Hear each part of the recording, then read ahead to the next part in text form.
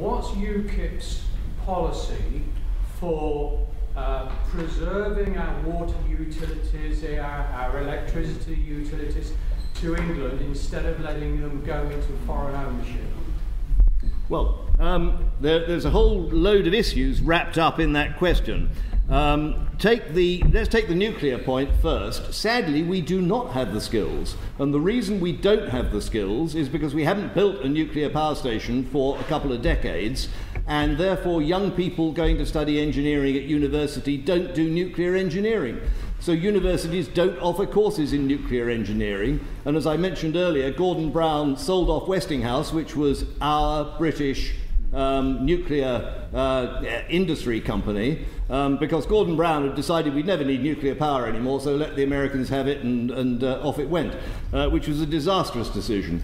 What we ought to be doing with nuclear power is we ought to be building, starting, in my view, a new nuclear power station about one every 2 years. And then you'd have a situation where there was a career path for people who wanted to work in the industry. And you could get a degree when you were 21 years old, and you could work for 40 or 45 years and retire and be in the nuclear industry all the way through. And we could do it, and we should do it, but we've let it go to pieces, and there's quite a big job to put it back together again. Now, on the broader question of ownership, we are not a protectionist party. We are not about to say, you know, we'll build a wall around Britain and nobody can come in. And do bear in mind that although lots of foreign companies buy British businesses, I mean, thank God the Indians bought Jaguar, because it was going to go down the plug hole if they hadn't.